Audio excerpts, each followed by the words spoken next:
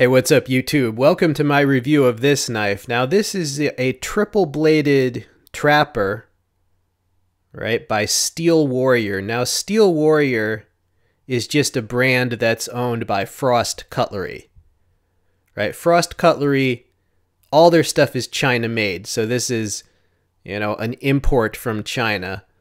Thus the price, it's around $16. This was actually a requested review. One of my viewers in Italy wanted to see more of this knife, and knife prices over there are extremely high, so it's not uncommon at all for European subscribers to ask about budget brands like this because they're they're in a tough position over there. Like a case knife is extremely expensive in many countries outside the US. Alright, so this is a budget brand. The price on this is about $16 on US Amazon, and there are two other models as well, which are a little more expensive. I will include the link to all three known models of this. Alright, but it has three different blade shapes. You've got the clip point, the sheep's foot, and the spay blade.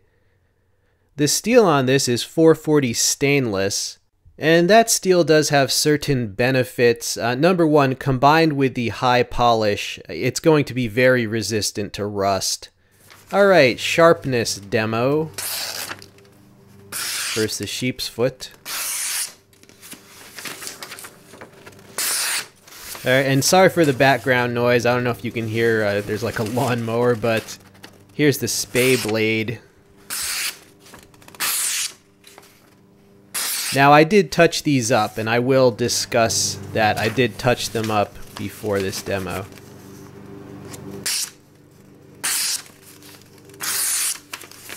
Yeah, the clip point. There you go.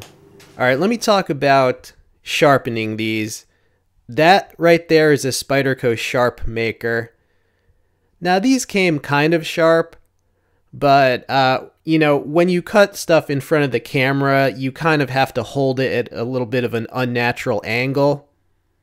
And I was just getting pissed off trying to demo it, so I said, you know what, whatever. I'm just going to make them really sharp so that I don't have to fiddle around with trying to hold it just right for the camera. So I did touch these up before that cutting demo. I basically did anywhere between 20 to 50 passes on each side of each blade using the Spyderco Sharp Maker. And that brought it from medium sharp to fairly sharp. And it only took literally 5 minutes. And if I had wanted to spend, an hour on it, you could make these like a scalpel. Yeah, another benefit of that 440 stainless that they're using, it's just ridiculously easy to get that extremely sharp in a short amount of time. Now, it might not retain that sharpness too long, but it's a budget blade. At least you can sharpen it. You know what I'm saying? Now, some types of knife work better than others with the Spyderco Sharp Maker. Like thin, flat blades like this, as well as Spyderco Delica, as well as Victorinox Swiss Army knife blades, those all work incredibly well with the Sharp Maker. All right, I will include a link to the Sharp Maker. If you like those type of blades, you'll like the Sharp Maker. All right, you want to see how this this edge interacts with a piece of wood? There you go. If you want a whittling knife, usually a shorter blade with a more forward tip is what you would use. But I just wanted to show it doing something. Right? I consider a knife like this, I consider it to be in the same category as a Swiss Army knife. It's one knife with multiple tools. Now it just so happens that each tool on this is a blade, so each tool is a cutting tool. But because of the different blade shapes, each one is better or worse at different types of cutting.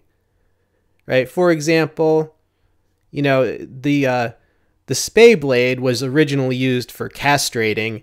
Now they're more used just for skinning. right? The clip point you could also use for basically slicing through organic matter. But the more pointed tip on the clip point is better for starting cuts, you know, if you have to just open, let's say, a big bag of whatever. Right now, the sheep's foot blade with the more forward tip, better for draw cutting. Right, so it's one knife that has three blades. Each one is a slightly different type of cutting tool. Right, here's just the sheep's foot, taking out some cardboard. Now, I don't know why you would use it as a box cutter. You probably wouldn't, but again, I just wanted to show it doing something. Right, so yeah, this is, to me, it's a type of multifunction knife. A lot of people don't understand, like, that different blade shapes are better or worse at different types of cutting. Well, first of all, most people don't even know that there's different types of cutting, like non-knife people, you know, draw cut, push cut. They wouldn't even really understand that. But that's okay, because you're all knife people, so you do understand it. You know what I'm saying? All right, so back to the original subscriber's question. Is this a good budget blade? It's pretty good. I mean, I can't argue with it for the low price.